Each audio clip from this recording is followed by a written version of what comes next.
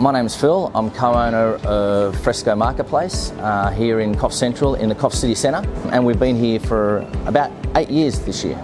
I buy specifically for my shop, so I can hand pick the produce that we buy. You know, I'm talking to the farmers, I'm talking to the agents in the markets, and I'm specifically buying, you know, everything that I want, the quality that I want, the grade that I want. That's the difference that, you know, with us and other, you know, fruit and veg suppliers. We buy the best. I love the deli. I come from a South American background, and we love all our cheeses and, you know, all the cured meats and all that sort of, and olives and things like that. So for us, you know, it does attract people to Coffs, and we're very proud of it because of the different lines that we carry. We carry a lot of things that you can't find anywhere else. Our team and our staff work really hard to make sure that, you know, we've got a great offering for the people of Coffs Harbour.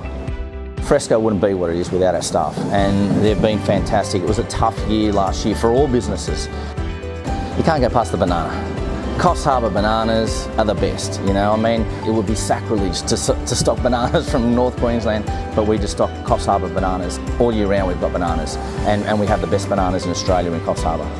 In addition to like our produce and our groceries and our deli, like we have a yogurt bar where we sell like fresh yogurts and fruit salads. We make paninis, sandwiches, wraps, salads. We've got a team of about 4 chefs that work at Fresco. You know, every day we have a different salad, or they make soups and different dishes, because people are, you know, are time poor, so a lot of people are coming through and they just want to grab something. Sometimes they don't have it, you know, it's 5, 6 o'clock and they've got to get home. We've got a local company called Hafler Dips who are down in Raleigh.